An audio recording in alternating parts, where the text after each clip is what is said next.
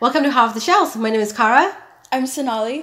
And let us start off this episode with a quote from one of our favorite books, Becoming Leidah, by Michelle Grierson. My world tips sideways, as if my head were halfway into the sea, one eye above the water and one eye below, an entire other world. The way things truly are, hidden, but always there, waiting to be seen. And that is on page 68, just in case you guys are reading along.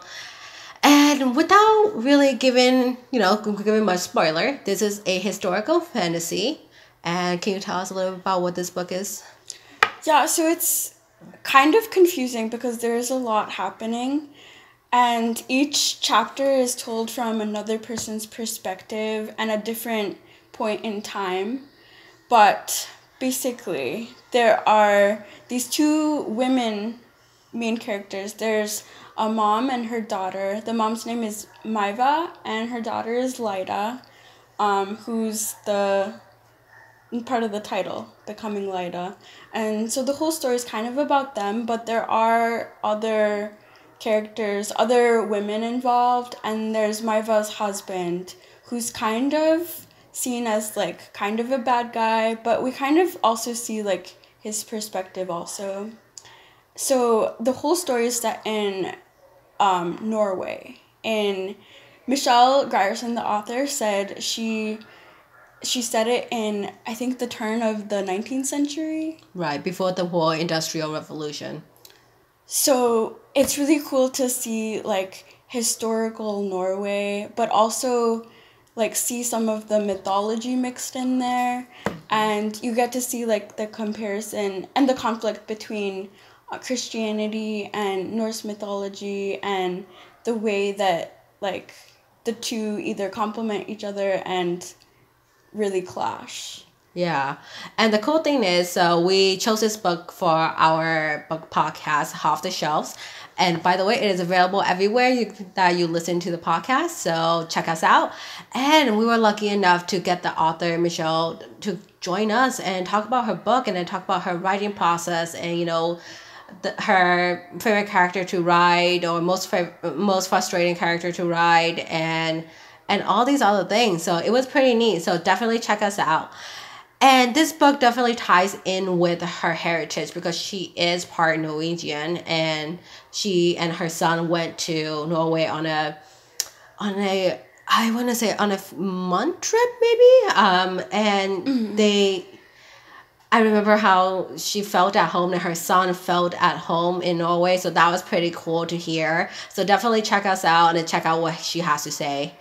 And this book, it's historical fantasy, but I would say is a little bit more on the fantasy side than on the historical.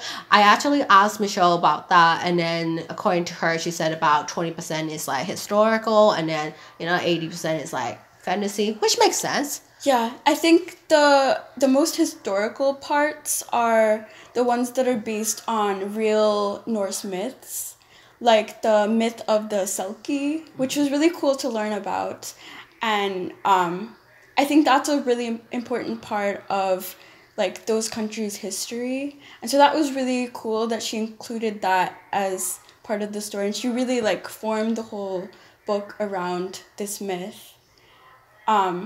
And so I think that was really cool. And the rest of the book is just like so like pretty. It's told like very poetically. There are a lot of lines that you can quote, and I think a lot of people have said that it's something that you really want to savor. Like you don't want to just finish it in a few days. You want to like savor it over a few weeks or so. Yeah. You know how like we see Instagram pictures, like really, really pretty Instagram pictures?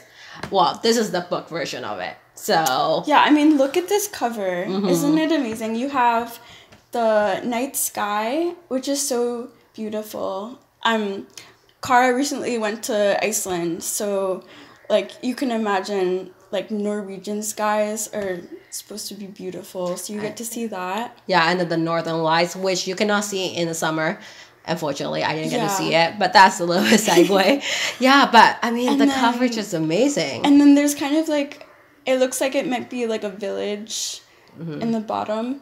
And that's kind of like the vibe of this book. It's just a mysterious, magical like novel about two females mainly, but they're both seen as outsiders in their small village, and people kind of are very suspicious of them. They think these two women are like of the devil or something, and they've kind of demonized them. Yeah, so this story is not only about just female empowerment, it also deals with alienation, right? When you have people who are very different from you, you don't get treated normally. And that's something that we see all the time. I mean, even now in 2021, especially in 2021, right? With all the immigrants or all the refugees that are coming in due to things that are happening out in the world.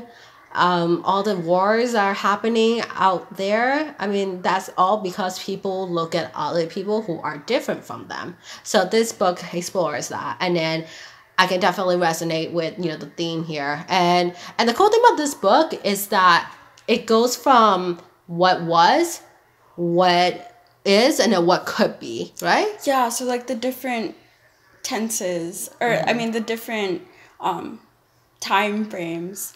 It goes from like present, past, and then future also.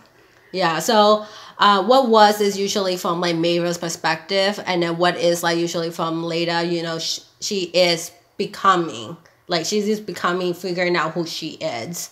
So that's pretty neat. And then what could be is just, well, what could be.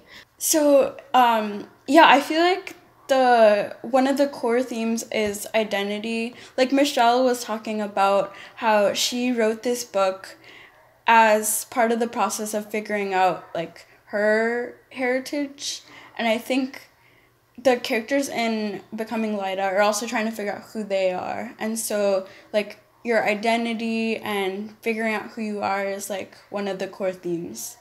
Yeah. Definitely. And it's also kind of neat to learn Norwegian words from this book. Like duka is doll. Yeah, so there are a few Norwegian words that I was like, oh, I never know, that existed, and then now I know. Yeah. I would definitely recommend this book for all the people who love historical and fantasy. So, like I said, this is more on the fantasy side, but if you love fantasy books, I definitely encourage you to pick up this book and read through it. I mean, she's such a underrated author, and this is such an underrated book, and it's just, I'm really surprised that it's not big yet.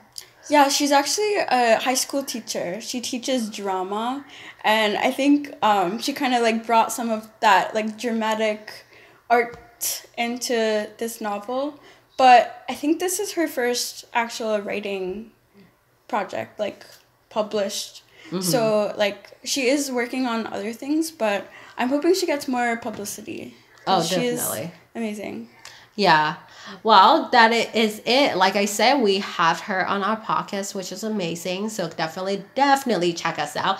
Leave us a comment, give us a review, tell us what books you want us to read next. We're all ears. And if you want to reach us out, reach out to us. If you want to reach out to us, definitely go on Instagram. It's under the same name. We are very active on Instagram. So yeah, we would love to hear what you have to say.